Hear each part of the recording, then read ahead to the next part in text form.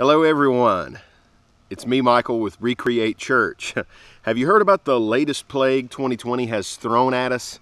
I'm out here in the woods, not sure if it'll come through on the audio, but you can hear the 17-year cicadas which are coming out this year, which we call in this area locusts, and they come out in hundreds and thousands and millions. So yeah, it's like a locust plague. That's what we needed 2020. Thank you so much. All right, that's not what I want to talk about today. I want to talk about this. Tell me if you agree with the following statement. There is a difference between knowledge and wisdom. What do you think about that? Knowledge is simply having information. Wisdom is applying the information in an insightful way. For example, knowledge means you know what to say. But wisdom is knowing when to say it. Knowledge is about knowing, no surprise there. But wisdom is about doing. Knowing better and doing better are two very different things. If you're anything like me, then so many of the regrets you have come from times where you knew better, but you did not do better. You know, there's always one person we seem to be able to talk into a bad idea. That's ourselves.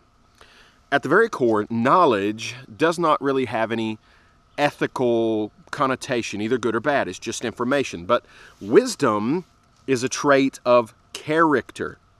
And character is exactly what we're talking about. The ancient Greek philosopher Heraclitus, let me say that right.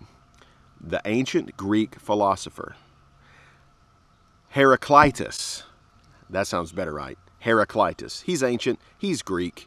Nobody knows how to say his name, and no one cares, but I want to get it right. The ancient Greek philosopher Heraclitus once said, "A man's character is his fate." Now, he got a lot of other things wrong, but he got this right. Your character will be the influencer of the ultimate outcomes of your life, perhaps more than any other single thing. Character is who you are on the inside. Character is a little different from the face that you show the world. Character is who you are when you think nobody is looking. Reputation is who people think you are. Character is who you really are. Now, if you're pretty good at putting up a front, you might be able to fool the whole world into thinking you're someone you're not. But you can never, ever fool God. He looks right into our hearts, and that's a big deal for us. Because the greatest and the realest blessings come from Him alone. Now, people will be impressed with talent and appearance and fame and riches and stuff. God is impressed with character. God is looking for people with the character to be trusted with the blessings that He wants to give them. When it comes to being blessable, character creates capacity. That is the heart of these messages about character. Character creates capacity. Character is the secret of being blessable. Now, I'm convinced that there are blessings that God wants to give us, but we don't yet have the character to handle them.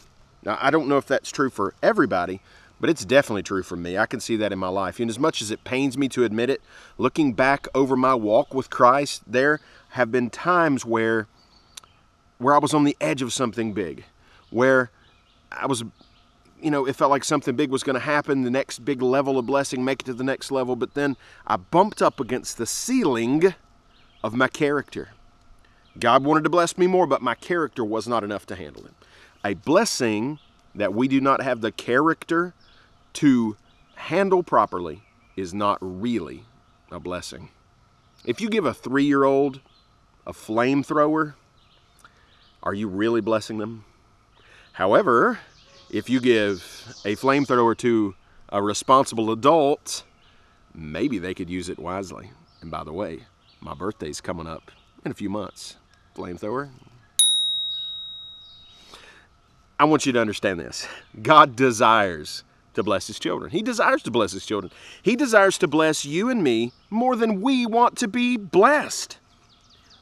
But there is no incentive for God to really bless us if we don't have the character to receive what he wants to give us if we don't have the capacity of character. If he gives us more than our character can handle, it's probably going to be really bad for us in the end.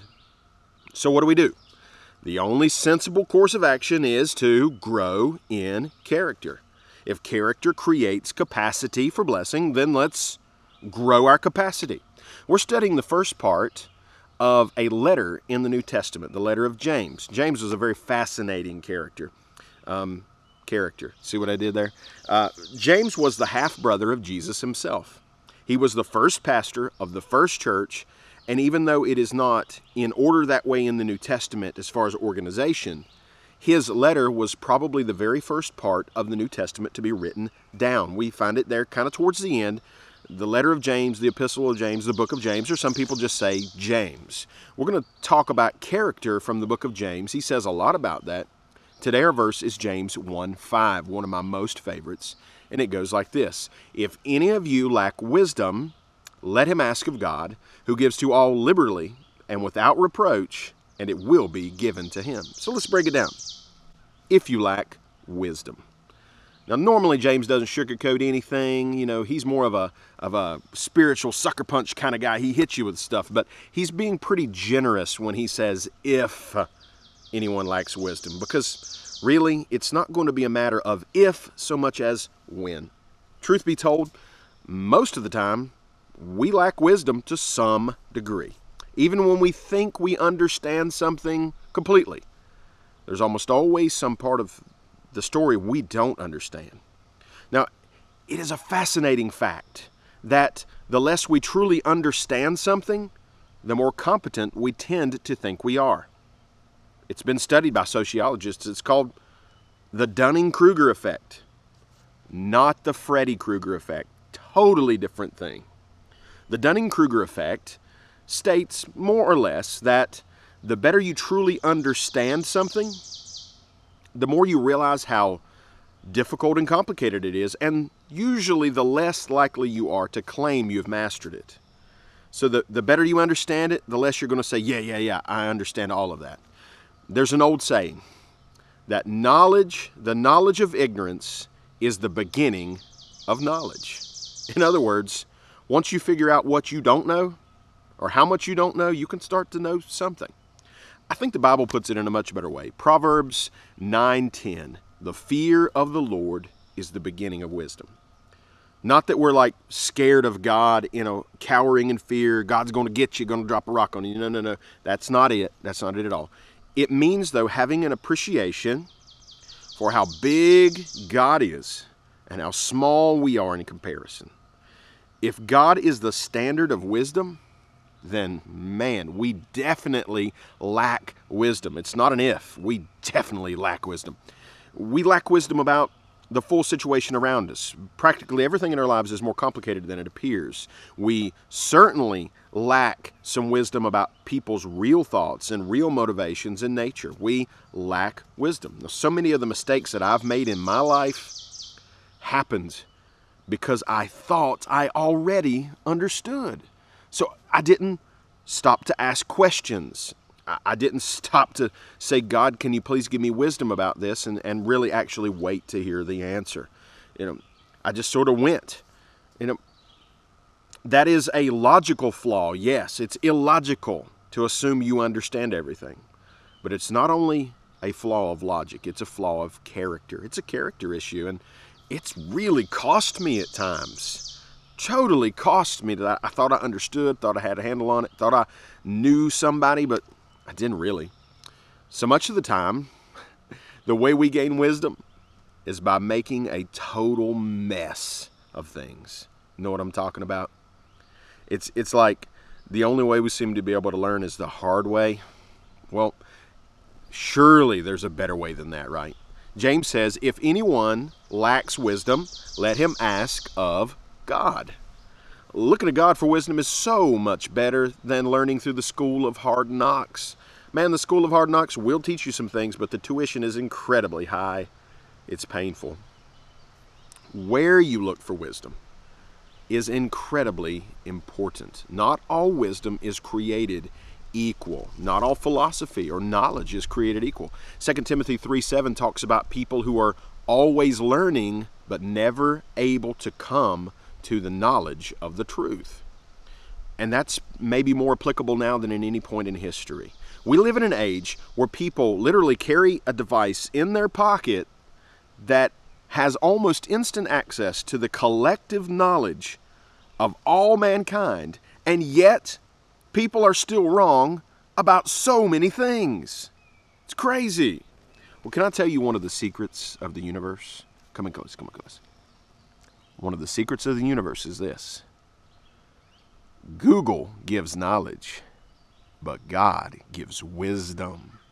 Whew, that's good. That's worth repeating. Google gives knowledge. God gives wisdom. See, God alone has true and absolute wisdom. See, God alone has both all of the truth and the perfect application of the truth. There's a difference between earthly wisdom gained through experience and the wisdom of God gained through the Spirit. Now, earthly wisdom, it has value, absolutely. It's good. You should learn from your life and your mistakes. But when we receive wisdom from God, we have something extra that we don't just get through human experience. We start to see things from His point of view. That's a mark of real wisdom, where we see a little more from the perspective of God on these situations in our lives. So James continues, that if any of you lacks wisdom, let him ask of God, who gives to all liberally and without reproach. Now, most of us have had in our lives, probably somewhere early on, somebody who acted like it bothered them when we asked for help. You know, it might have been a teacher, it might have been a parent, or some older kid, or someone in your life whose opinion mattered, who had some authority. And when you would ask a question because you didn't understand, or you'd ask for help, they would make you feel dumb for asking, or make you feel weak for asking for help. If that was your experience, then it can be pretty easy to wonder if God is the same way. Does God get irritated with us when we ask Him for help, or say, well, God, I don't understand? Does that bug Him? No. God does not view asking for help as weakness. We're told He gives wisdom liberally. That's not a political term here. It just means freely, generously. He's not stingy with wisdom if we ask in faith. We're told that He gives wisdom without reproach. Reproach means, ostracizing someone because they've done something. He doesn't mind being asked. He likes it when His kids ask Him for help, for wisdom, for understanding. So let's put it all together. If any of you lack wisdom, let him ask of God, and it will be given to him. Will be given to him. It's a for sure thing. God wants to give wisdom. So let's put the puzzle pieces together and discover the good news here. Okay, we said character creates capacity for blessings, right? We want to be blessed, okay? Character creates capacity for blessing. Wisdom is a trait of character, okay? And now we see that God wants to give us wisdom and will give us wisdom when we ask.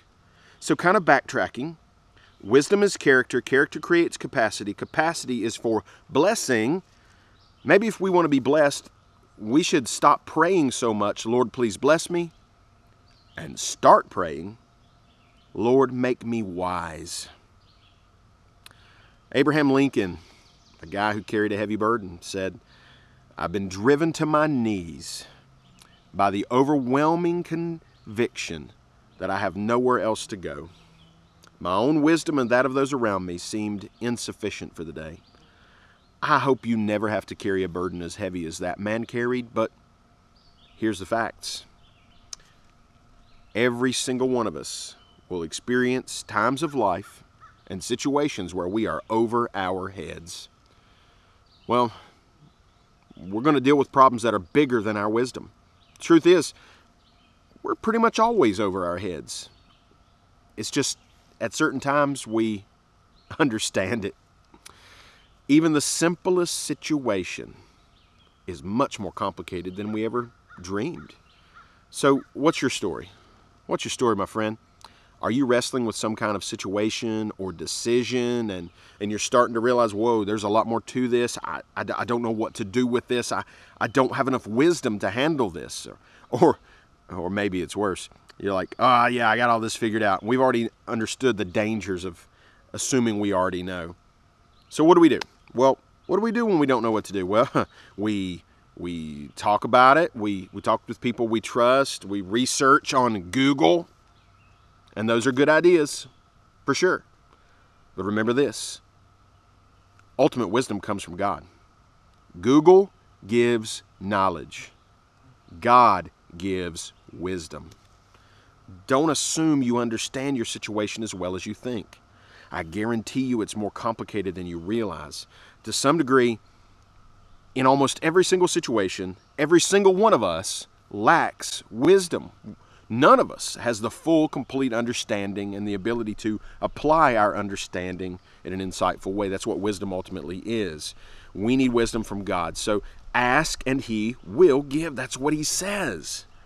He says, ask of God and He'll give it to you. Now, He's going to go on, and we'll talk about it next time, Lord willing, that we do need to ask with faith, but He still just says, ask. So I want to leave you with the absolutely most important wisdom ever communicated. And here it is. In Jesus is life. Finding Jesus is the ultimate wisdom. Only then can you really tap into heavenly wisdom when you've trusted in Jesus. So find Him, trust in Him, believe in Him, find forgiveness in Him. And if you want to know more about that, you can go to our website, recreatechurch.org. And you can go to the little menu at the top and you can click on the spot where it says, how to be forgiven. That's also the place you can learn more about our church. You can see our plan for reopening, and you can give if you want to give. There's lots of things you can do there. Hey, do me a favor. Share these messages. If you're watching by video, if you're listening by podcast, share these videos with your friends and your family, with anybody who you think needs some encouragement. Don't we all need some encouragement right now? People need to hear the message that it's the very heart of what we do. Recreate Church, this is what we say every week when we have services. We say, no matter your story, you are welcome, you are wanted, and you are loved by God and by Recreate Church. Love you guys. Can't wait to get back with you. Not exactly sure when we were going to be able to do that. We set a date, but I'm not sure we're going to hit that target. We're praying the Lord will lead us to open when it's right, when it's safe, when we can do so. Meanwhile, love one another. Just because we can't meet in a church building, we don't stop being the church. Call your friends. Let them text them if you don't call.